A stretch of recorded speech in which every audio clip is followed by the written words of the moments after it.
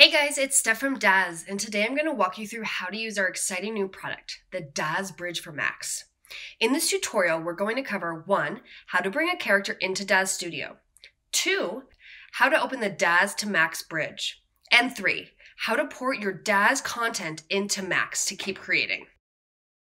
First thing I did was bring a character into the scene.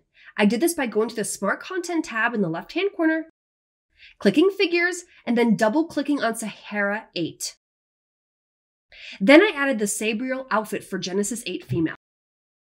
Now I'm going to add some hair, and I'm going to select the High Seas hair for Genesis 8.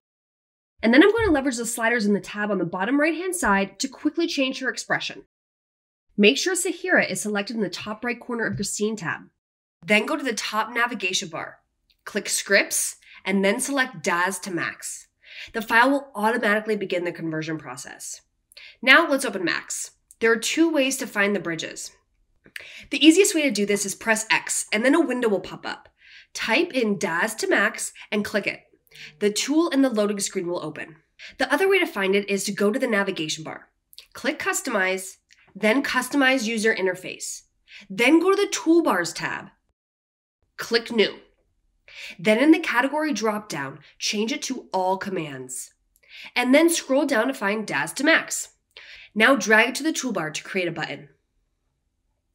Now let's click the Daz to Macs button to open the loading screen. To bring your content from Daz Studio, click Auto Import. A pop-up will show up and just click Yes. And then the conversion process will automatically begin. Once it's complete, your character will appear in your scene. Now save your project.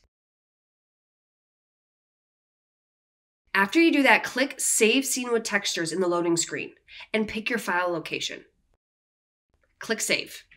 And then the textures are going to automatically transfer to that location.